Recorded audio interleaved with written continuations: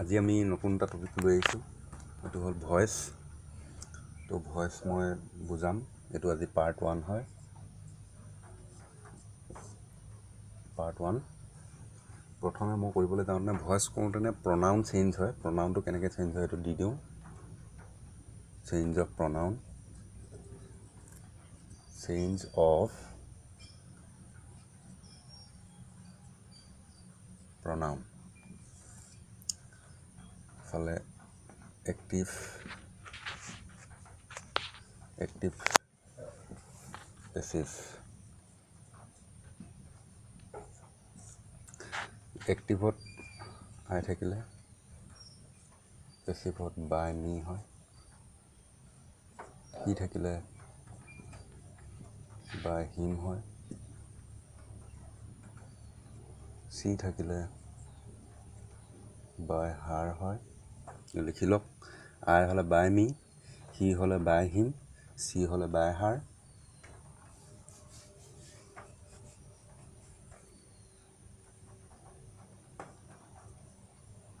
you থাকিলে by you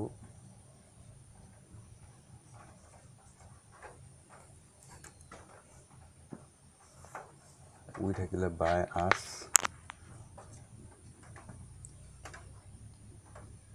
they থাকিলে by them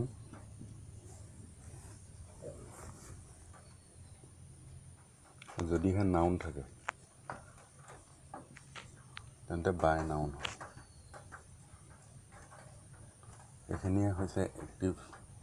change of প্ৰনাউন আই থাকিলে কি হয় বুলি ক'লোঁ by আই থাকিলে by me হয় he থাকিলে by him হয় she থাকিলে by her হয় এক্টিভত যেতিয়া আই থাকে by me হ'ব পেছিভলৈ নিওঁতে he থাকিলে by him হ'ব she to by her হ'ব you থাকিলে by you হ'ব we থাকিলে by us হ'ব they হলে by them হ'ব noun হলে by noun হ'ব ওকে তো এতিয়া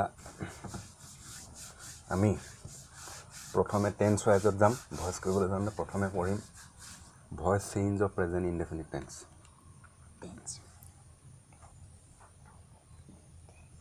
voice change of present indefinite tense তো present indefinite tense or যেটো জেনাৰেল ফৰ্মেশন হয় স্ট্ৰাকচাৰটো যেটো হেতু এক্টিভ হতে থাকিব এক্টিভ ভয়েসত থাকিব subject plus verb 1 plus object passive হলে যেতিয়া নিম পেসিভ হলে নিমনে প্ৰথমে অবজেক্টটো আহিব object plus M is R এই অবজেক্টটো অনুসৰি এম ইজ আৰ এটা আহিব তাৰ পিছত verb 3 থাৰ্ড ফৰ্ম আহিব তাৰ পিছত by আহিব তাৰ পিছত সাবজেক্ট আহিব সো এক্টিভটো থাকিব subject plus verb 1 plus object পেসিভটো object plus M is are plus v3 plus by plus subject এটা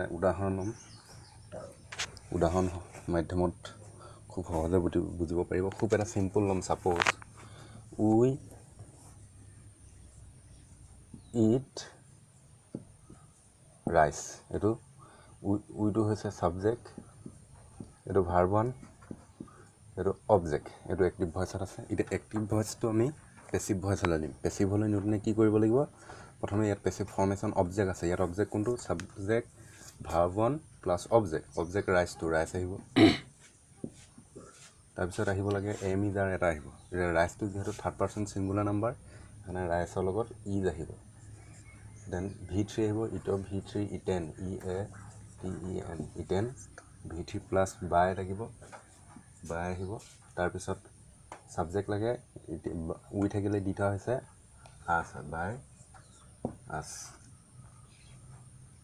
উই থাকিলে বাই আস প্রনাউন চেঞ্জত দিটা হৈছে rice is eaten by us এটো নেক্সট এটা উদাহৰণ লম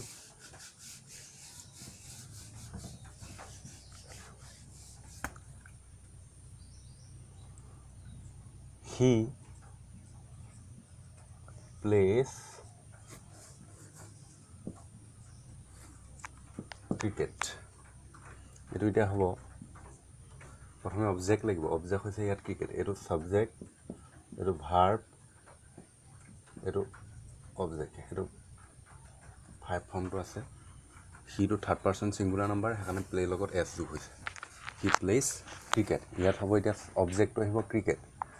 CRICK ক্ৰিকেট আহিলে ক্ৰিকেটটো থাৰ্ড পাৰ্চন ছিংগুলাৰ নাম্বাৰ সেইকাৰণে এম ইজ আৰু এটা আহিলে ইজ আহিব ইজ প্লেটো ভিট লাগিব প্লেট তাৰপিছত বাই লাগিব বাই সি আছে